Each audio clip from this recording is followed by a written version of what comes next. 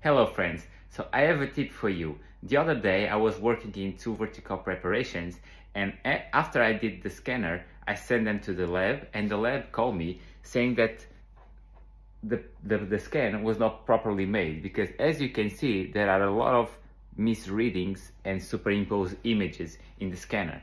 So I was not sure about why this happened, and maybe because of the bleeding or something, but I figured out a way for this to never happen again. And this is, I'm using Medit as my scanner.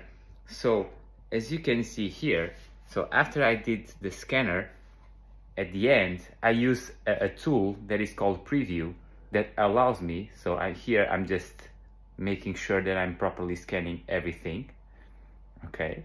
And at the end, what I can do is that I can select the area that I want to make sure that it is properly scanned. And this is the preview result, okay? Now I can inspect if everything is properly scanned and ready to send to the lab. This way, I can ensure that they never call me again saying that the scanner is not properly made, okay? This is the tip for you. See you soon.